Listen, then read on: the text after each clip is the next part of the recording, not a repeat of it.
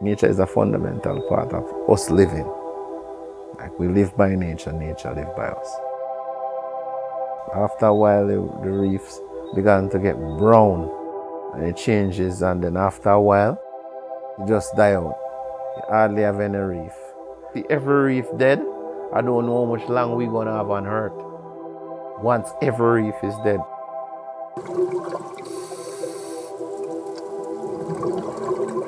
The story of Jamaican coral reefs is really something of the classic coral reef story. That's one of doom, gloom, loss. The Jamaicans turned that into a story of how do we build for tomorrow.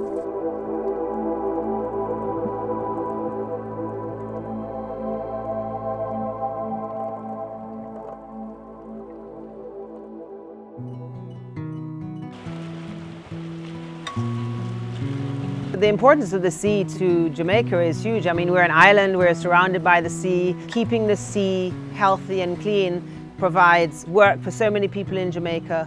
If we don't have a good healthy reef and a good healthy marine environment, we will lose that. That's me. My mother gave birth in Kingston, carried us home to Bull Bay, and that's basically where I grew up. So just constantly on the water, you know, I've seen the sea almost every day of my life. What has been a shock to me though is when I started to study marine biology and started seeing old pictures of, you know, the reefs in Jamaica, and I just couldn't believe that what it used to be. So there was a long period of time when I was away. I came back probably in the 80s and it had just changed. The coral reefs of Jamaica definitely suffered a perfect storm. The 70s and 80s with the subsequent overfishing, diseases, and then hurricanes really led to just a dramatic step-by-step insult to the coral reef ecosystems.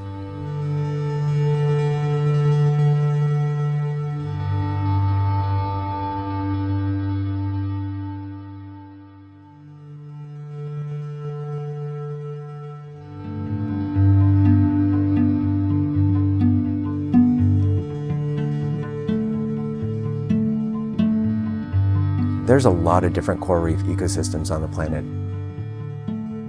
Every time you jump in the water, it looks different. Jamaica was the hotbed for coral reef research in the 70s and 80s. And after some of the decline, a lot of this international scientific community abandoned Jamaica. Well, the Jamaicans couldn't abandon Jamaica because that was their coral reef. I grew up here, right here in the White River, actually up in the hills a little bit from the White River. I'm Belinda Colliamoro and I'm part of the White River Fish Sanctuary. I'm actually president of the White River Marine Association.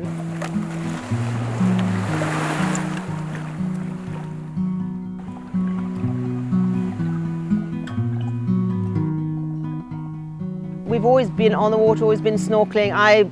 We've seen the corals go down, the fish size go down, the fish catch go down, and it was just finally, we had the fishermen coming saying, what can we do about this?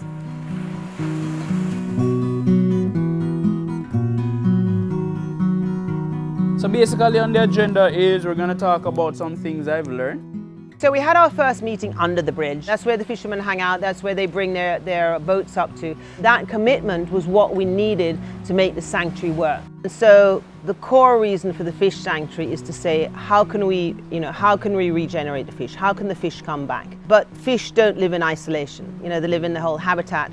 So we need to restore the coral reef and rejuvenate the coral reef that we have for habitat for the fish. We also need it because it's a barrier. All the way along this coastline here, it's a resort town. It's protecting our shoreline, it's protecting our resorts, it's protecting our jobs in Jamaica here.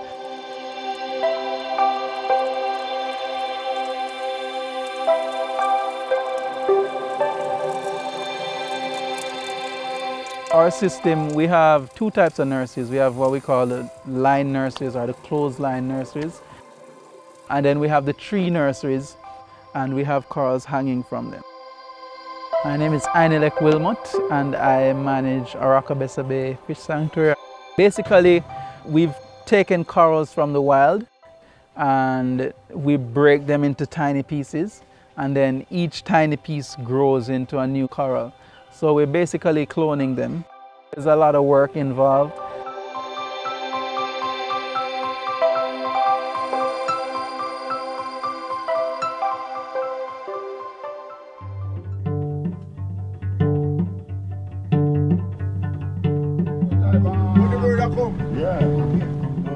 I love to be underwater. They never call me to go diving and I say no. I'm never tired of going down there. I love it. My name is Everton Simpson. I am a coral farmer.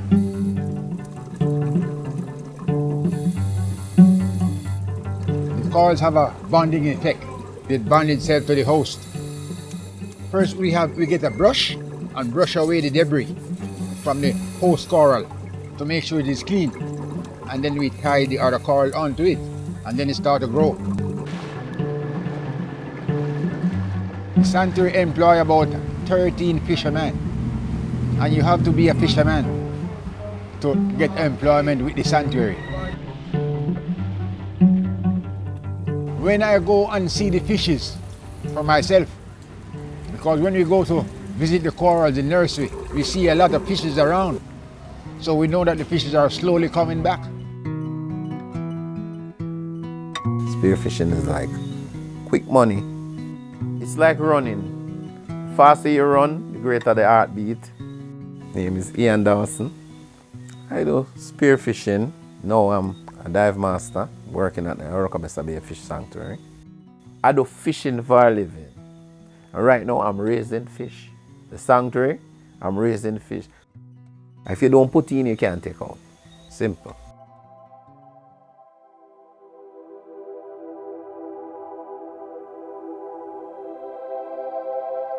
We planted about 4,000 pieces of coral about 2 years ago.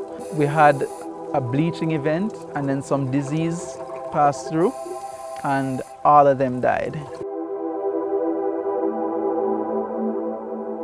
Every single coral that we planted died. When the corals were dying, it was very disheartening.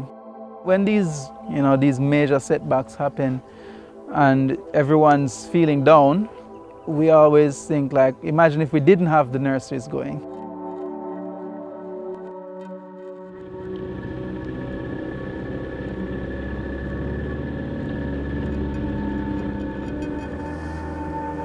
We are looking for violators mainly as we go.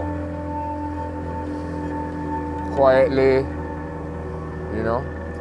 Sometimes you find spearmen or men with traps overnight inside the sanctuary.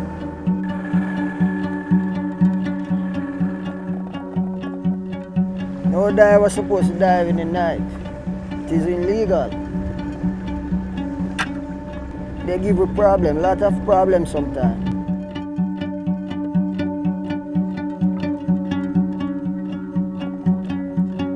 We are the enforcers of the sanctuary. They will try, but we are going to be there.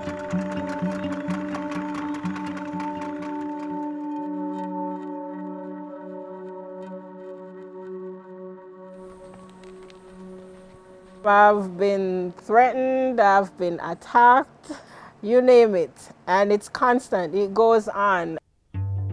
My name is Geraldine Lane. I am the manager of the Sandals Boscobel Special Fishery Conservation Area. It's really a risky job, and if it is that you are not firm and are willing to stand up for what you believe in, then you will run away or you just won't take the job.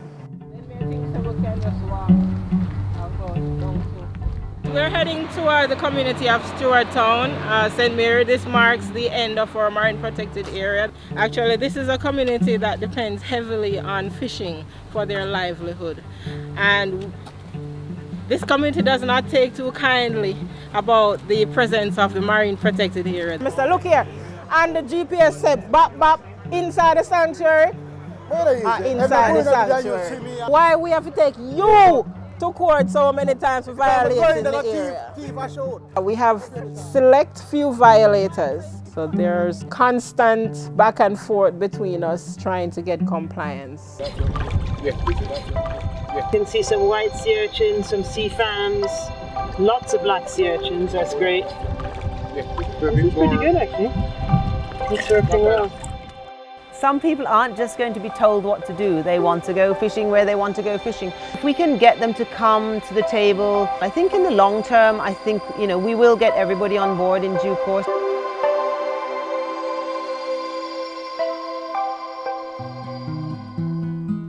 The guys who are true fishermen, not the guys who are in it to make a big hustle.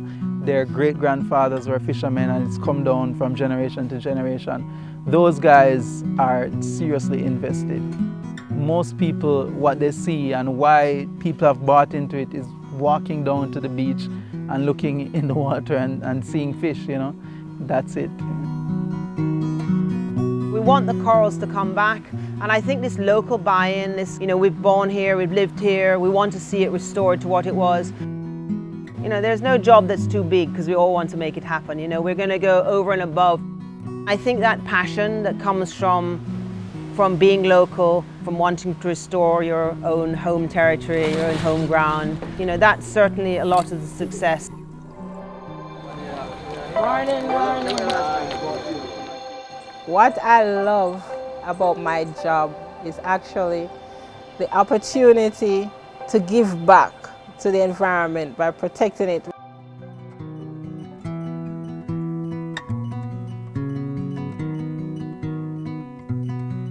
We started doing this in 2011, and in 2018 our fish stock was up, and it's just been an exponential growth curve.